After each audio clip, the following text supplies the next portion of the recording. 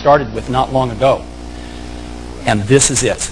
This is the new iPod. It is dramatically thinner at 0.62 inches and dramatically lighter at only 5.6 ounces. Now, how thin and light is that?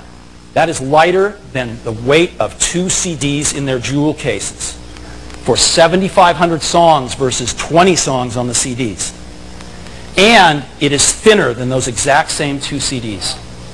Yeah, it's wow. So, thinner and lighter.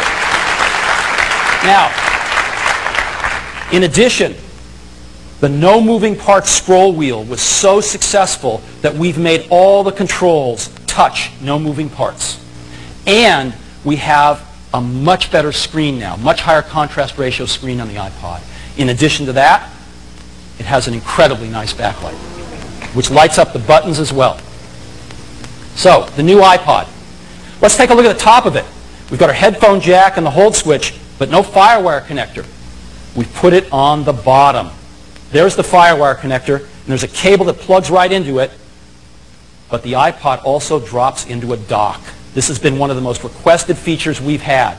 And so you can just drop your iPod in your dock and automatically connects to your computer so that you can sync, charge, and go even faster and more conveniently. It's really, really nice. Now, just like cell phones and other devices, that connector that plugs into your iPod is the same connector that plugs into the dock, but look at what we've added on the dock. Line out. Another thing that has been heavily requested. People want to hook their iPods up to their stereos conveniently. There's a line out on the dock. You can even buy an accessory dock if you want, a second dock, and put it right by your stereo. So you plug your iPod right in, it charges, and hooks up right to your stereo. We think this is going to be a strong feature. Now, iPods have always supported FireWire. With these new iPods, we're adding USB 2 for our Windows customers.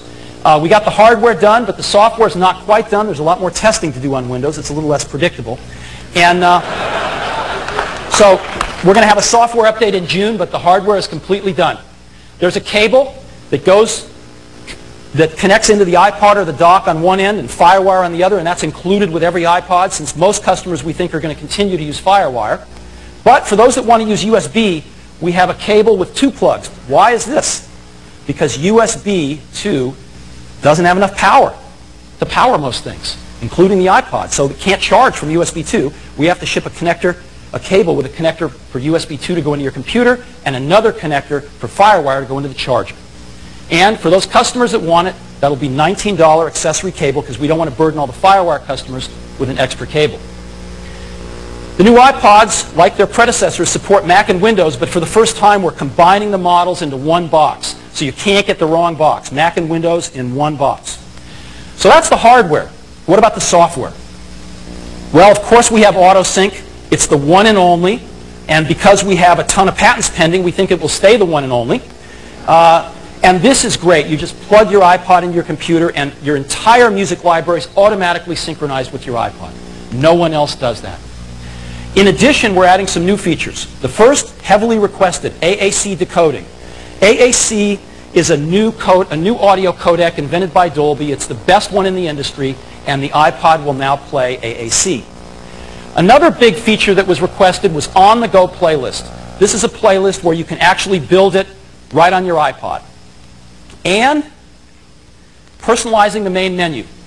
We're going to show you how to personalize the main menu so you can take the things you use the most and put them right up in the main menu. An alarm clock, which will either give you a beep or will play your favorite playlist. And 2 more new games, Solitaire and Parachute. Maybe the most important new feature of all. So, let me go ahead and show you some of the stuff.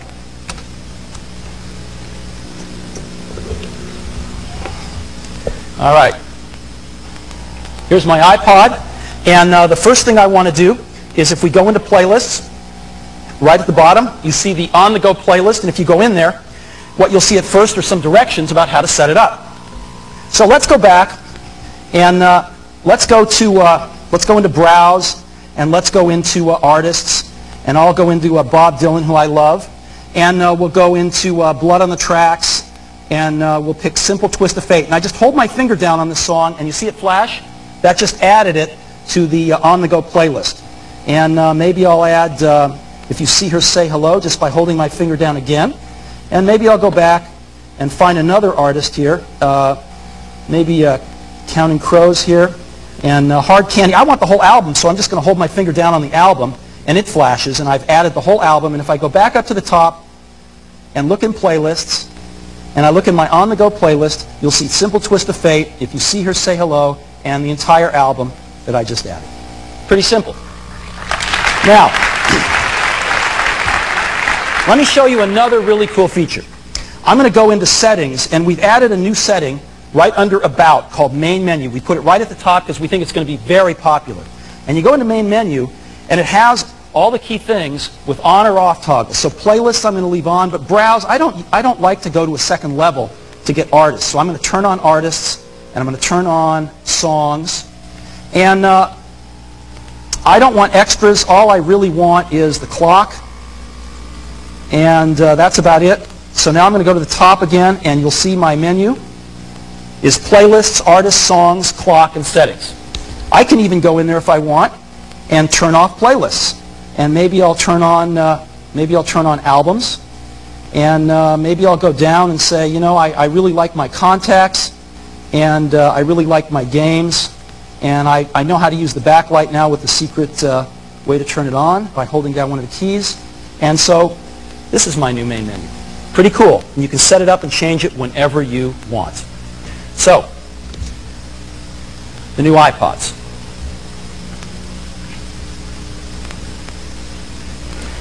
They are thinner and lighter.